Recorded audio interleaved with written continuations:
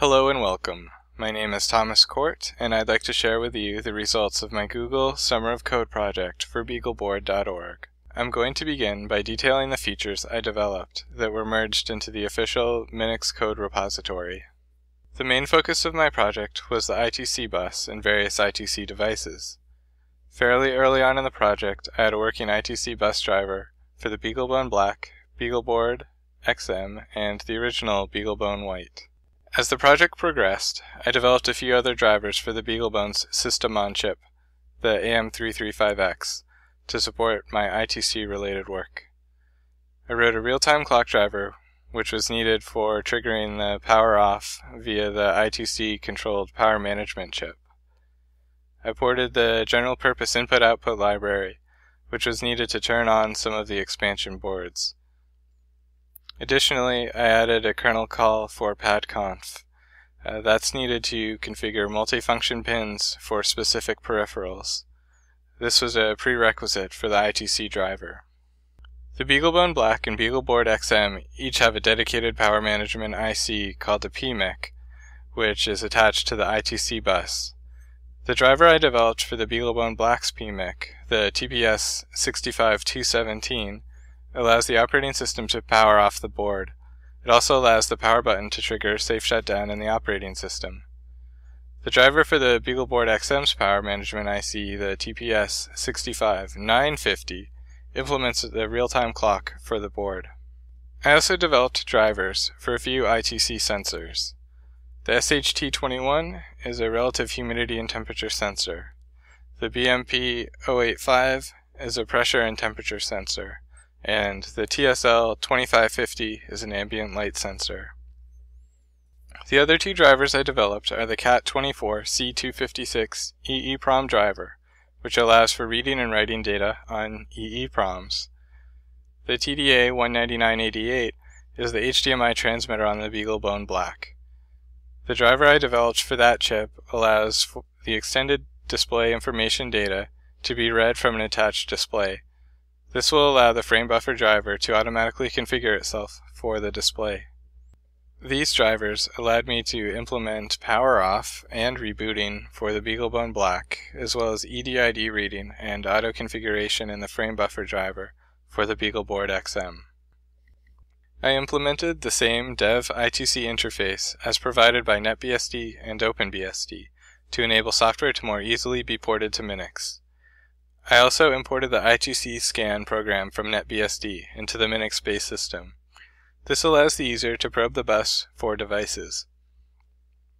I also made improvements to the I2C scan program and contributed them back to the NetBSD project. In addition, I developed a tool called EEPROM Read, which can read I2C EEPROMs and parse the data. It's used in the startup scripts to detect what board is being used and check if there are any expansion boards attached. That brings me to my next point. Expansion boards. Using the tools and drivers above, I developed support for the BeagleBone Weather Cape. Included with Minix is a weather station web application to show off the features of the Weather Cape. I modified the demo from BoneScript, making it work without Node.js and without Socket.io, by using a Lua script and some JSON.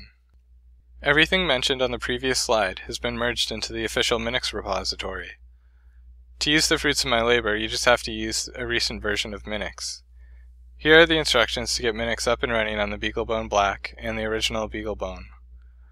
For the BeagleBoard XM, see the Minix wiki at wiki.minix3.org for build instructions. Step 1 is to get the source code by cloning the Minix Git repository. Next, we'll create a .settings file with board-specific settings. Third, we'll run the SD card image script to build a cross-toolchain, cross-compile Minix, and construct an SD card image. This could take a while depending on your hardware. Finally, we write the SD card image to the actual SD card. I'd also like to mention the impact of the project. 38 of my commits were merged into mainline Minix and account for thousands of lines of new code. 9 wiki articles were written and posted to the Minix wiki at wiki.minix3.org. If you were to print out each article, it would total 35 pages. 47 posts were made to the project blog over the past few months. The blog has accumulated over 7,000 page views from interested parties. My YouTube channel, where I posted 5 project-related videos, has gotten over 1,400 video views. I'd like to thank everyone who believed in me and helped me along the way. I thank BeagleBoard.org for accepting my proposal and providing me with a BeagleBoard XM and BeagleBone weather cape. The hardware really made a difference and allowed me to develop drivers that I wouldn't have been able to develop without the hardware. Next, I'd like to thank the Minix community for the relentless encouragement and help throughout the summer. I'd also like to thank Google for providing the stipend which allowed me to spend the summer working on open source software for the BeagleBone Black. My mentors Keys, Franz, and Ben also deserve a huge thank you for their time and guidance throughout the summer. Last but definitely not least, there were a couple of other people who were especially helpful. David answered some of my highly technical Minix questions and provided good suggestions and feedback on my design documents and code. Lionel also helped review my code, caught some of my mistakes, and provided great ideas for improvements. Without all of these awesome people and organizations, the project wouldn't have been nearly as successful as it turned out to be. I really enjoyed my work this summer and want to continue working on the BeagleBone Black device drivers for Minix. Towards the end of GSoC, I began working on porting the frame buffer driver to the BeagleBone Black. I'd like to finish that work and get some displays working, including the 4D LCD cape and a normal computer monitor via the micro HDMI port on the BeagleBone Black. Previously, I'd been doing a lot of work on Minix package source. I'd like to get back into that and work on building packages for the Minix ARM port. I'm also interested in helping with testing.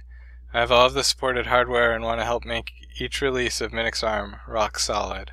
If you're interested in seeing any of the project resources from this summer, check out these links. If you'd like to contact me about anything Minix or BeagleBoard related, here are my contact details. Thanks for watching.